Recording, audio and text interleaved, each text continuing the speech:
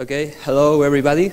Thanks for being here present at this talk. My name is Javier Pimás, and actually this is not going to be a talk, but there are going to be two talks in the same, for the same price, which is free, but okay. So what I'm going to first do, this is what I'm going to tell you, is about this thing which we call Powerlang and all the ideas behind it, and then I'm going to start the second talk about a particular implementation of a Smalltalk on top of Powerlang. So how this all starts, right? I've been doing VM programming and Smalltalk low-level programming for already a decade, so it's a lot of time, and I have learned quite a few things. And I have many times the feeling that I was doing something that was already done, and that it was very costly to implement. So I started wondering, okay, well, what of all this work that I've been doing could be reused? What parts of it could be reused in some way? And for the last years, I've been working on Smalltalk runtime implementation, and I've been doing what we call the dynamic meta-circular runtime, which is a Smalltalk runtime that is completely implemented in Smalltalk, right? And that took quite some work. And so just to give you an example, and all this work is the same work that you need to create any programming language, probably, right? So what do you need to create a programming language?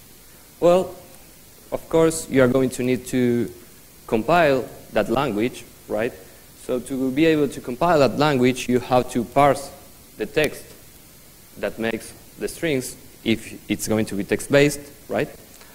And in order to parse those strings, you are going to also need to scan the characters there, to see the tokens. You are going to need to define some kind of execution semantics, right? What is the computation being done on those languages? What type of computation? How do you define what is to execute something there, right? So you have to define some execution semantics. It could be low-level instructions, it could be bytecodes, it could be more abstract things like what you see in Smalltalk with objects and messages, and then you may want to have some kind of AST or something similar. You may need, if you're going to do everything as we did, you may need also an assembler for generating native instructions for the processor. There are many things, and then if you're going to send messages, then, well, you are going to need lookup, you are going to need to implement primitives because your language is high level and the computer is not high level. Algorithms for garbage collection, there's quite a lot of things to do, right? And that's even not the whole thing. You also need to be able to create that program.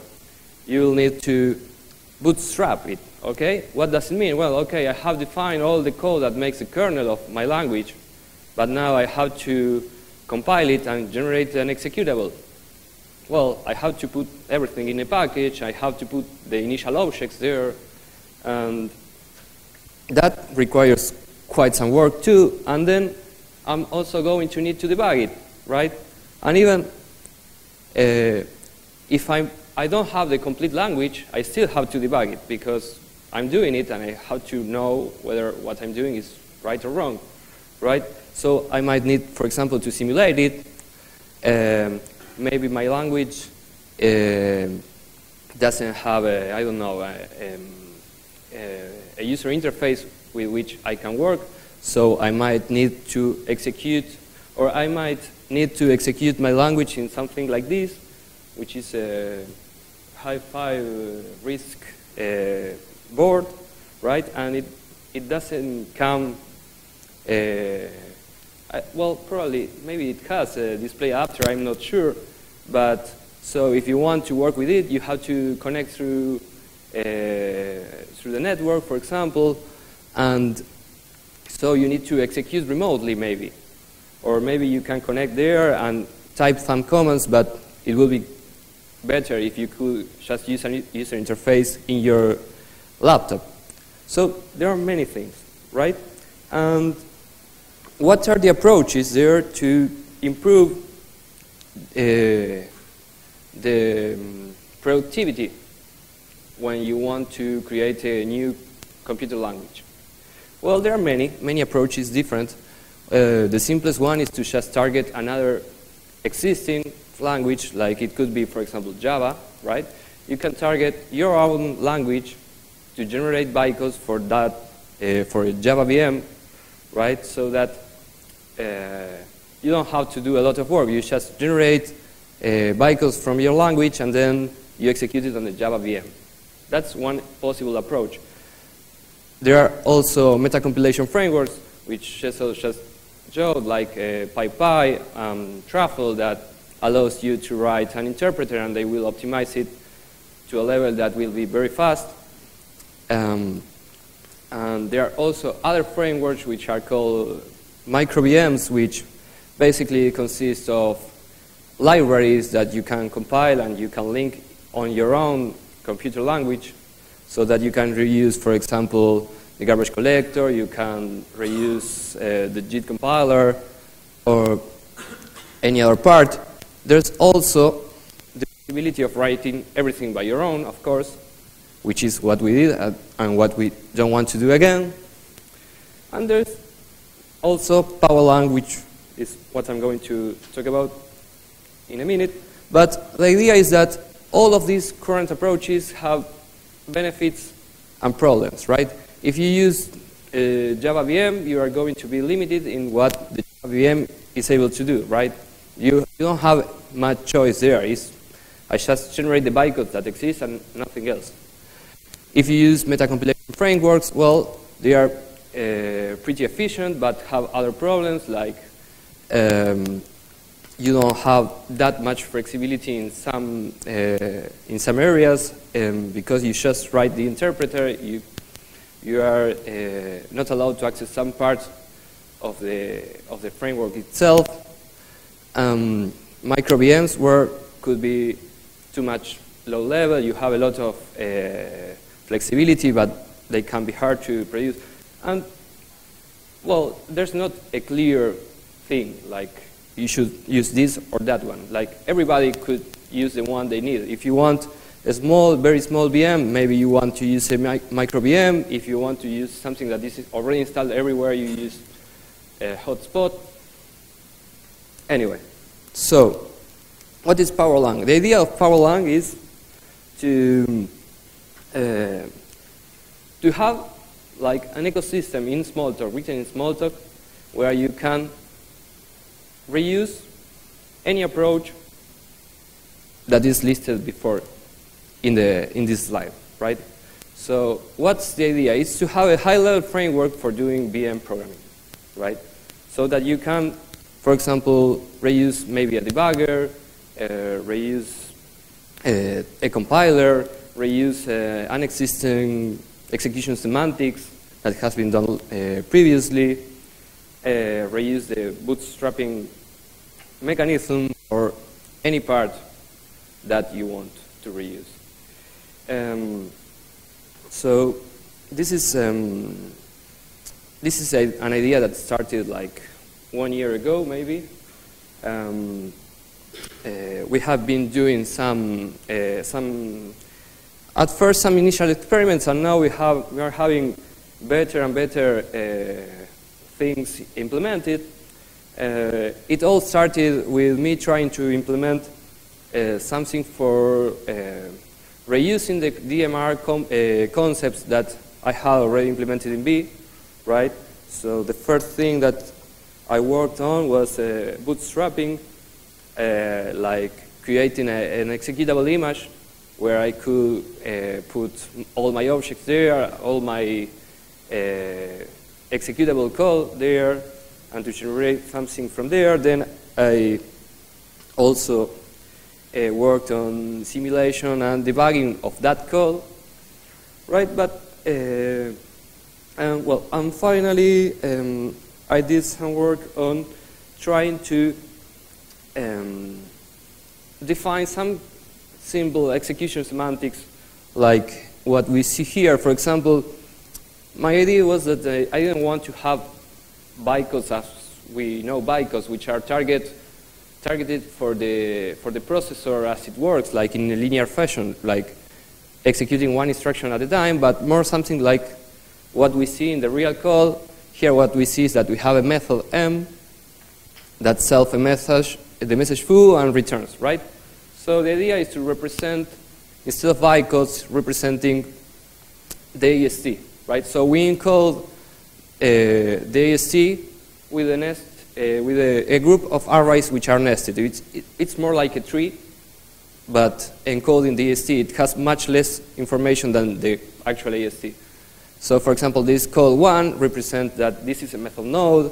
The code 9 means this is what I'm going to return. And then the nested array there is that I'm going to send a message. And finally, the receiver of the message is an encoding for self, right? Just some kind of idea and execution semantics, but more in a tree than in a bytecode, because this is nicer to work.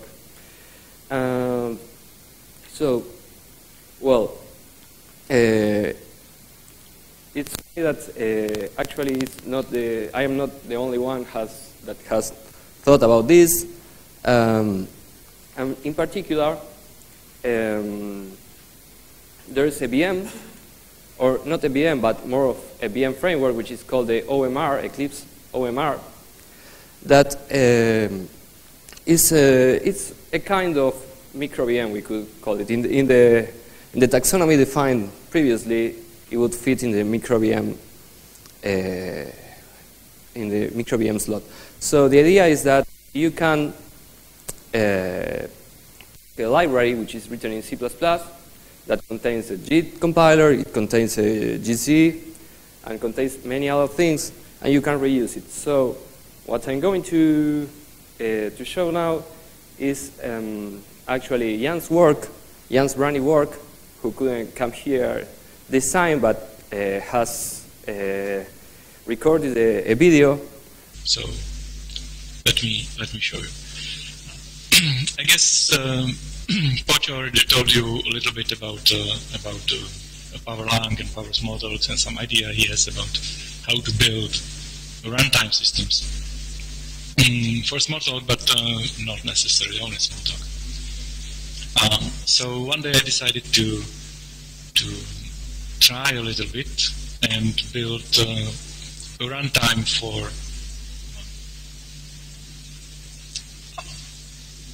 Powerlang, or not really for Powerlang, but using some of the ideas, using some of the tools Pocho did, and build a little runtime, maybe the traditional way.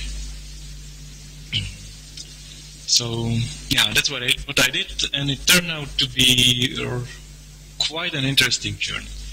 So let me show you the results. Enough talking. We don't need that. And yeah, we need a terminal. So here we are. So first, let me show you a script. This is going to be more of a command line thing, because well, we started from scratch and there is no UI, not yet anyway. So here in the script, you can see this is standard tonal script or tonal file. Which define a class that is called script. It has one method, evaluate, which is basically the entry point to the whole script. So this is what the runtime is going to execute, and continue from there. And it does nothing really special. It just makes return a result of a self send of at 3 to 4. And then here we define the add2 method, which just simply sum these two numbers or objects, if you wanna, and return them. So the result of the script should be obviously 7. So the next thing we have to do is to compile the script, essentially.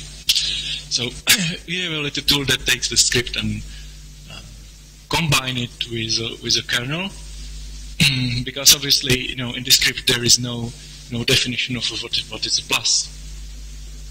So you need a kernel which contains the basic classes, the basic methods like integer plus and a lot of others. So this script essentially takes the whole thing and builds essentially an image, an image that contains the script and the kernel classes in a binary form. So you can think of it as a bootstrap of a really tiny kernel and the script, pack it together and make an image then that can be then passed to the runtime, which executes the image starting with the script evaluate method. So this is what we are going to do right now. So if we run it, we should get 7. Well, we got it as expected.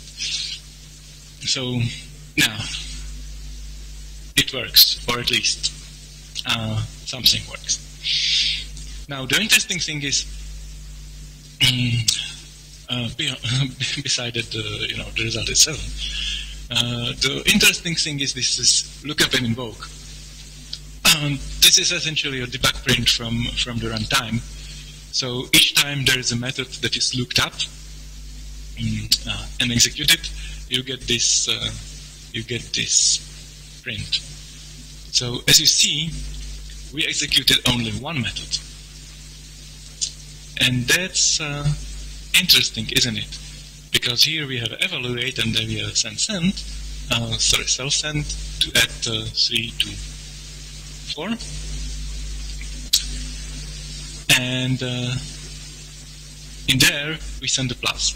So essentially we should see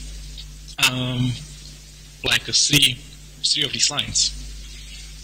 Well, in theory yes, but we don't, because the compiler that takes the internal form, which is not a bytecode, it's kind of a tree simplified AST thing.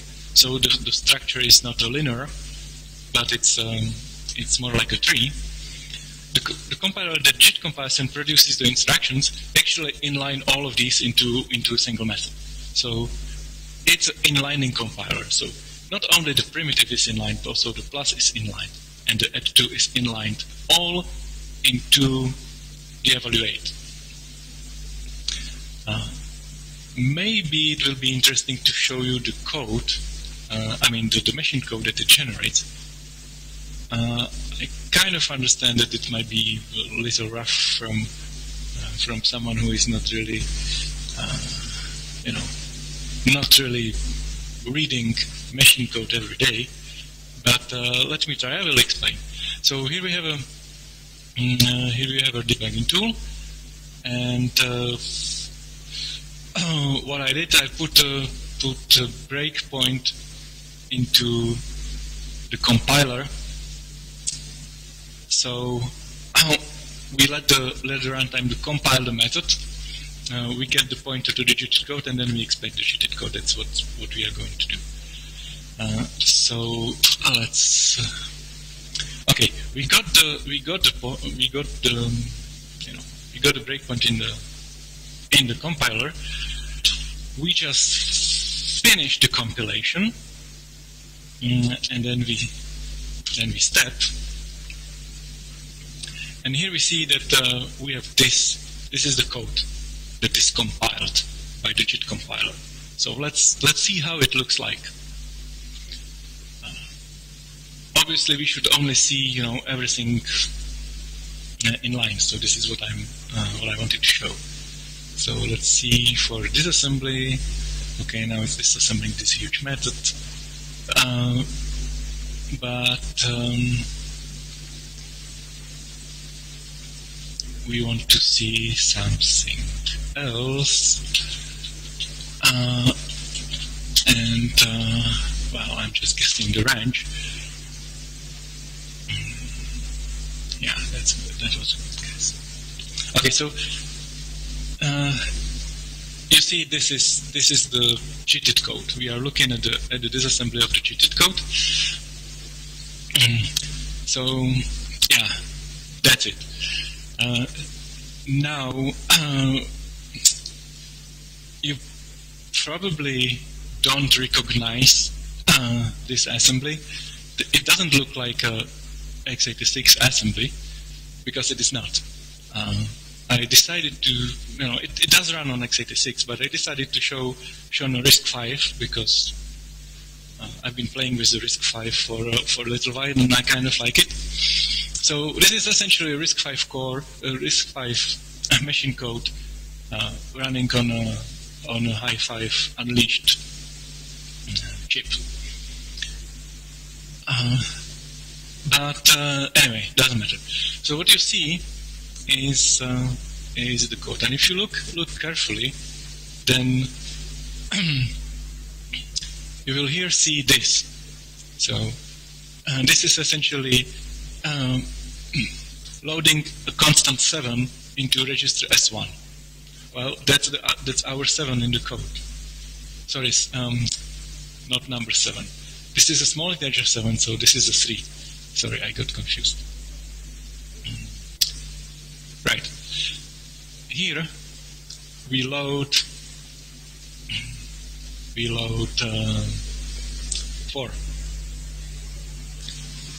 into register 1 because here we store it. But yeah, well, not sure how deep I should go into the details, but this is quite interesting, right? There is no like add of these two numbers. There is no send.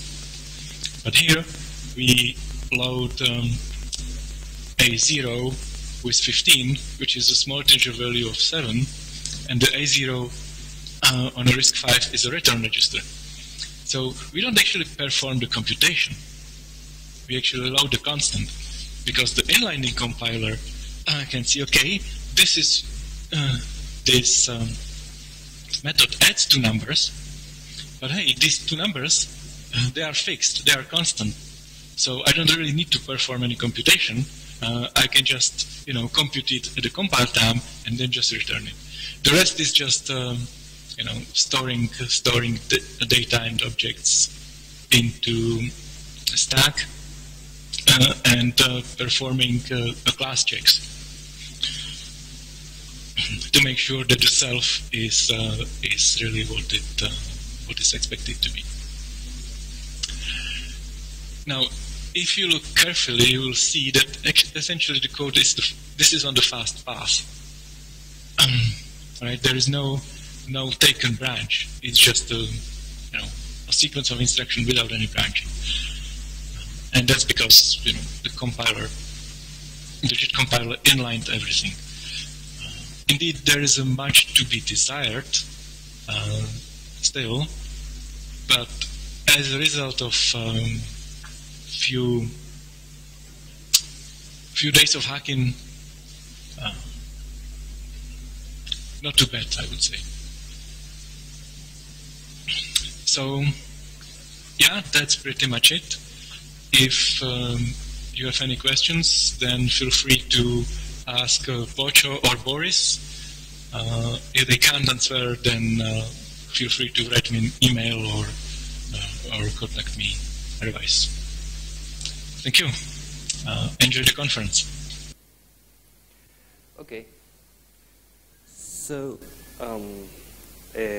we are now going to perform a little demo of same call running on the real processor there, and that's. So the teacher is this Mac machine, and Barcelona is that Sci5 Unleashed running the Sci5 U550 ASIC. It's quite a powerful machine actually. It's a 4-core running at 1.5 gigahertz and with I believe 8 gigs of RAM, right? So it's it's not an embedded device. This is an actual desktop class machine, and we're going to SSH into it.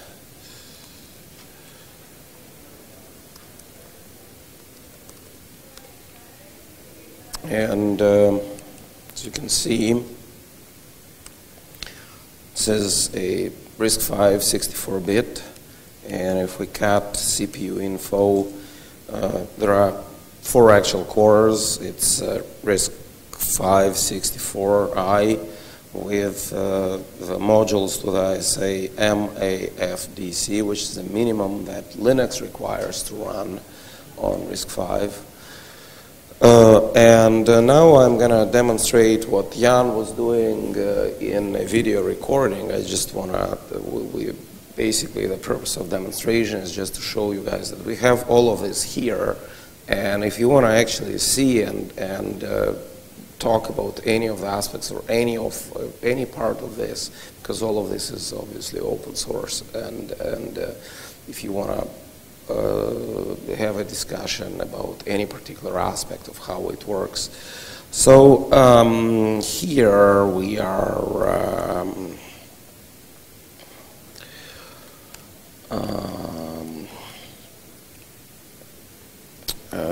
going to Powerlang smalltalk, and what I have here in this directory is essentially the micro module or the SLL that Jan was showing how he was compiling it from that Smalltalk code. So there is the actual kernel of the Smalltalk, which is an AOT compiled minimal set of class library.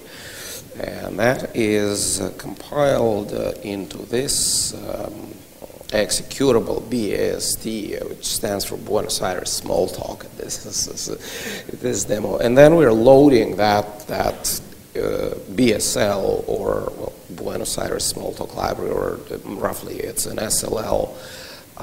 We're taking in that SLL, and there is no actual virtual machine there. This BASD thing is just the core of the core module, kernel module of the class library that is compiled ahead of time into RISC-V native code. And this is what Jan showed in recording. We have it in actual hardware that in this conference we can play with and do whatever modification or discussion we want. And I'm really impressed that really there's only one lookup, even though there are 2 sends. So the compiler that we're having right now, it already does adaptive optimization and inlining that Giselle was talking about, which is something that we don't really have in production in any other Smalltalk. This is something that the Strong Talk was doing, and there are some experiments with the SISTA format. But this works for real on any processor because we're using a target agnostic technology here. So this is a very small demo, but if anybody is interested in actually playing with this and seeing the code, we have it on that little machine. We are out of time now. We're out of time now. Okay, thank you. Thank you very much.